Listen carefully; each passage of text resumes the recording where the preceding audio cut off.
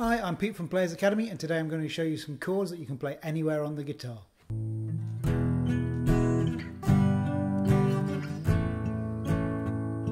So when we're playing chords in the open position, the way we change chord is to change the shape we're making with our fingers.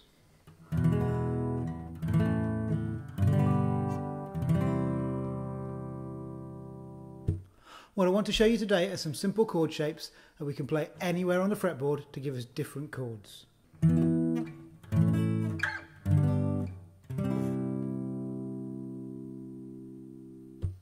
The great thing about this is if we want to play a chord that we don't know the shape for, or a chord that we can't play open like one of the sharps or flats, then we only need to be able to find that note on one of the bottom two strings to be able to play it.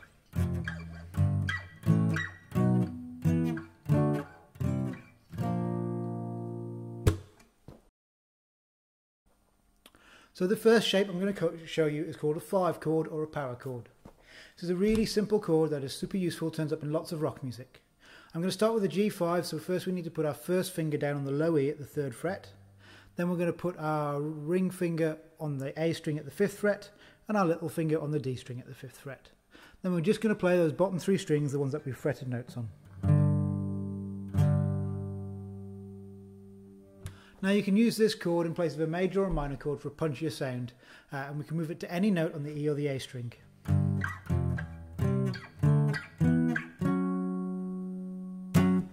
You've probably heard it used in ways like this.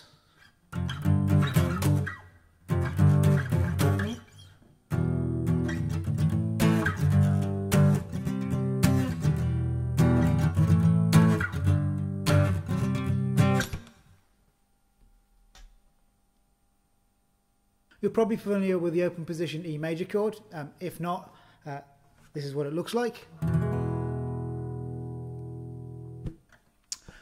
We're going to learn how to turn this chord into a movable shape. So firstly what we need to do is to swap our fingers around. So our ring finger is going to fret the A string at the 2nd fret. Our little finger is going to fret the D string at the 2nd fret, and our middle finger is going to fret the G string at the 1st fret. What that means is then once we've done that, then we can slide the chord up and lay our first finger across all the strings so it acts like a capo and gives us what's called a bar.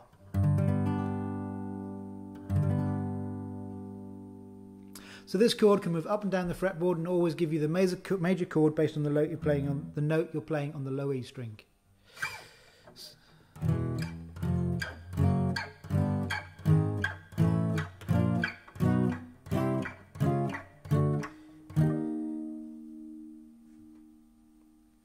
Now getting a clean bar sound takes a little bit of strength and practice, so if you can't do it straight away, don't be too disheartened.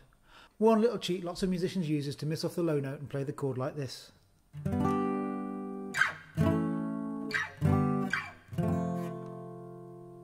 This is also really useful if you're playing in a group with a bass or a piano that's doing the low part. You don't want to muddy up the sound. You'll often also see blues and folk musicians, they'll use this shape and they'll hook their thumb over to play the bass note that way.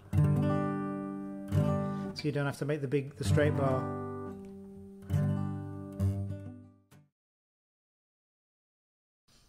So the final shape I'm going to show you works on the same idea, but instead of moving the open E shape, we're going to move the open A major.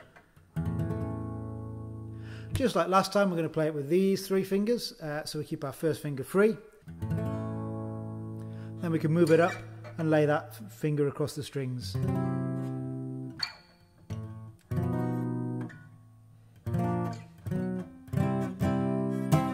I find this, because I've got fat fingers, I find this quite fiddly to do, so I tend to use this little finger to bar 2 notes.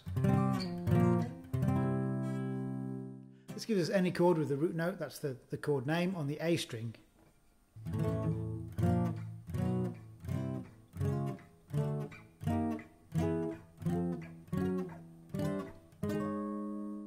So, what use are all these chords, I hear you ask? Well, as we already touched on, they allow you to play chords like F or B or C sharp that just don't exist in open shapes without putting a capo on. You might find you're playing a song that's got the same chords going all the way through in a 4-chord loop or something, but you'll want the choruses to sound different from the verses. So this gives you options to play the same thing more than one way.